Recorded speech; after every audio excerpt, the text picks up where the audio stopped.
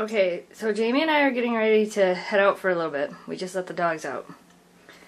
And Jamie goes, "Oh my gosh, look at Shelby sitting in the fireplace." Yeah, Shelby was sitting in the fireplace. There's no fire in there. There's no hot coals or anything. There's an antler outside too. No hot coals or anything in there. But apparently she wanted to sit in the fireplace. I think she just wanted to be up high. You guys will also notice where Oakley is? Notice how she's there and not there? In the wintertime, she likes to lay on the cold snow. Notice how in the summertime, she likes to lay on the cold sand. In the wintertime, it's on the cold snow.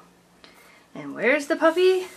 Back there, picking out frozen apples out of a bucket. Oh yeah, I'm looking at you.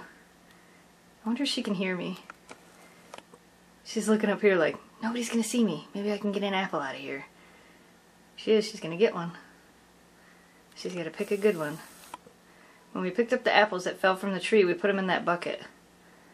I didn't think Memphis would go pick them out of the bucket, but we've caught her doing it a couple times. Let's see. Did she find a good one? Better hurry, my arms are getting tired. I say, oh, there she goes. Did you see her shake it? Yeah. She picked it up. There she goes. She got an apple. Happy as could be now. There's gonna be like 40 apples scattered throughout the yard between the bucket and here because they're frozen solid. She can't. She can just. She plays with them. Yeah. See?